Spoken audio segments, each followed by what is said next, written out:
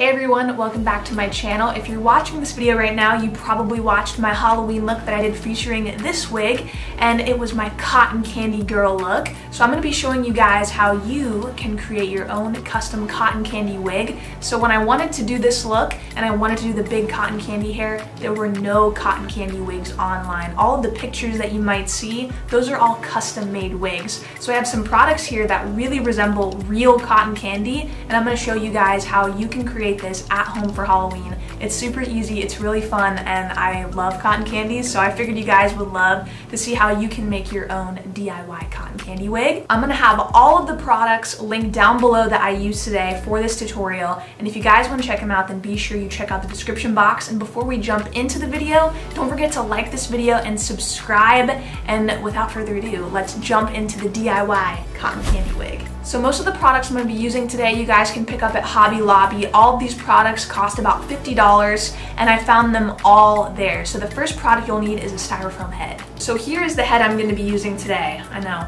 creepy, right? This is going to work, and it's going to be the base of everything. We're going to be able to work off of it and put the cotton candy wig on top and, you know, create it on this head. You're gonna be needing some scissors. You are gonna need some roving wool, and here I have Showstopper by Yarn Bee in light pink and light blue. This is actually half roving wool, half acrylic, and half polyamide. So this is actually not wool, but it looks a lot like wool and it looks a lot like cotton candy. So I got these two colors. You are going to need an 8-inch wreath base and a styrofoam cone. You'll need some T-pins, and I'm going to be using this to secure things into the wig and also to secure the batting onto the wig base. You're also going to need some polyfill batting. And I'm also going to be adding some finishing touches at the end, glitter, sprinkles to make it look like real cotton candy. So if you want to go ahead and grab a few products to accent the wig, then that would be perfect. The glitter sprays are from Be Wild, and this glitter I purchased at Michael's, and it's Recollections. There's a few different shades in here that we're going to be using. I also have some glitter dust and silver.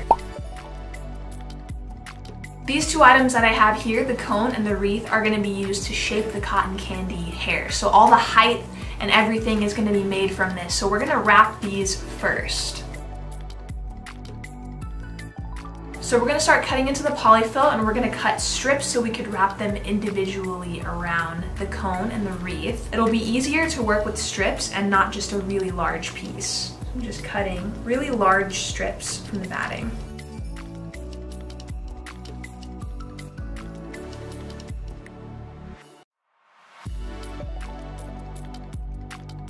So now I'm going to start wrapping the batting around the wreath, and I'm just going to make sure that I cover all of the green with the batting.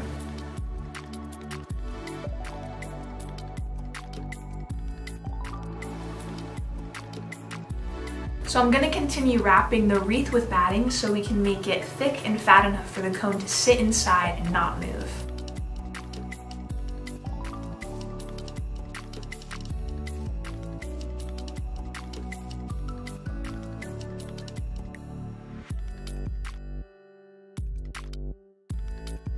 So I also wrapped the cone, and as you can see, the wreath and cone are wrapped pretty heavily so they can fit into each other and hold tightly. Now that I have a lot of this base built up, I'm going to go ahead and stick this on top of the mannequin head, and I'm going to secure it in with some T-pins.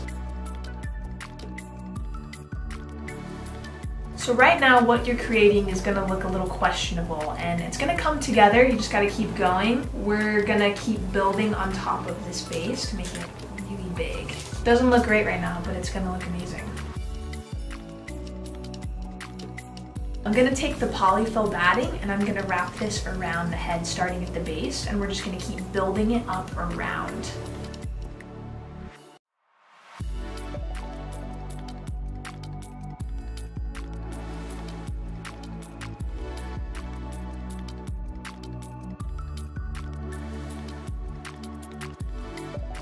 So now we've created the base. It's very high. I really built up the height of it, and I pinned the back in with T-pins just to secure it into the cone. And this is our shape. We're gonna start wrapping the wool around.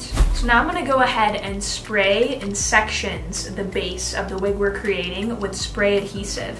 and we're gonna start swirling the wool around like cotton candy. So I'm gonna work in small sections, and I'm also gonna add in some baby blue, but first we're gonna do the main color, which is this blush pink. So you wanna cut the wool into small pieces like this so you can wrap it really evenly, and you can fluff it out like real cotton candy to make it nice and fluffy. I'm gonna add a lot of this to the wig because I want a really big cotton candy head of hair.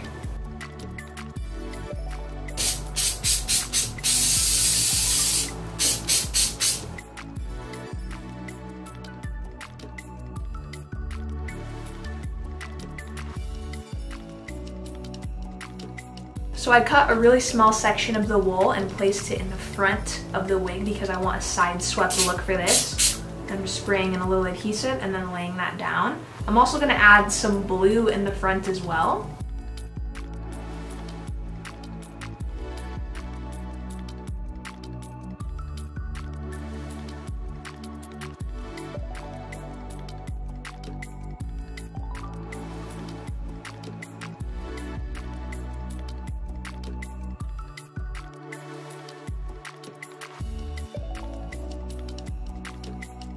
So the wig is starting to look a lot like cotton candy. I'm really pleased with the way it's looking. So I'm just kind of spraying these sections, and I go all around first because I make it a lot easier that way. And I'm starting from the back and wrapping it around just like cotton candy, and I am loving the way this is looking. It looks so much like cotton candy. A lot on camera, but even in person, it looks like real cotton candy, like I want to eat it.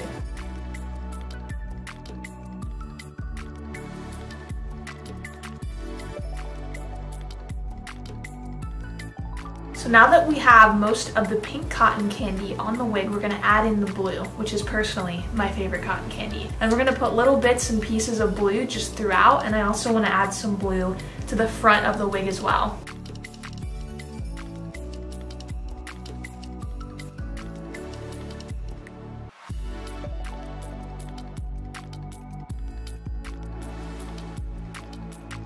So I'm gonna go ahead and take some of the wool and really fluff it out, and I'm gonna add some right by the underside of the wig. This is gonna conceal the wreath underneath, but it's also gonna add a little bit of texture down here, a little bit of some fluffiness hanging down, just really cute. So I'm gonna go ahead and apply that using the adhesive.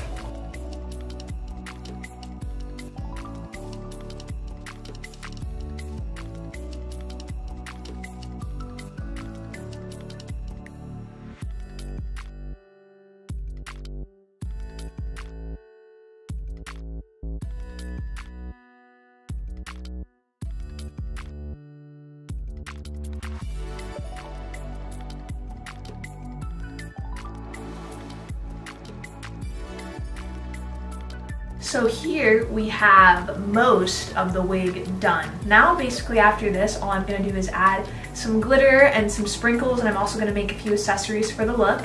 But overall you can see that we have a finished cotton candy wig here, and I love the way it looks. I did add some blue in here, as you guys can see, sweeping towards the front like a bang, and a little bit of fluffiness down here just for some hair at the bottom, because most of this is gonna be really high up like a beehive. But I really love the way this wig looks like up here. It's so tall, it's so pretty. It looks just like cotton candy, and I love it. So I'm basically just gonna be adding the finishing touches to it now, and then just doing a few accessories. So now I'm gonna make some cuffs using the same method I used for the wig. So I'm gonna take the polyfill, I'm gonna spray it with some adhesive, and attach the roving wool to it. And this is gonna be a really cute little cotton candy bracelet for the look.